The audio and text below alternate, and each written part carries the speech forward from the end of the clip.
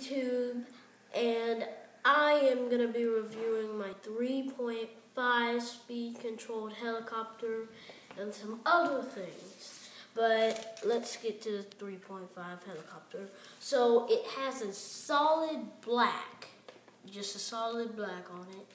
The rotors on the tail right here do not move, but these rotors here do move because it is remote controlled.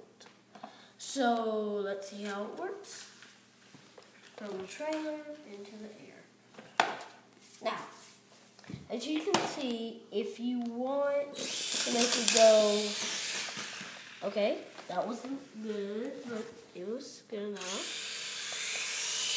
If you want to keep it at that altitude, you can. If you want to go a bit higher, you can.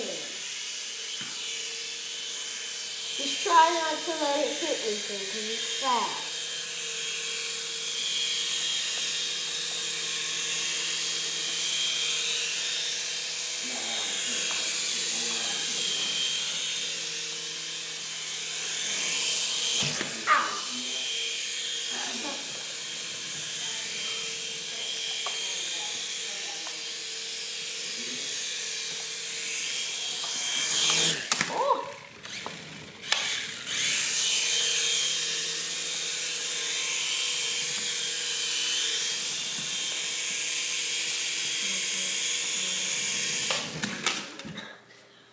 Okay, so let's get on to something else.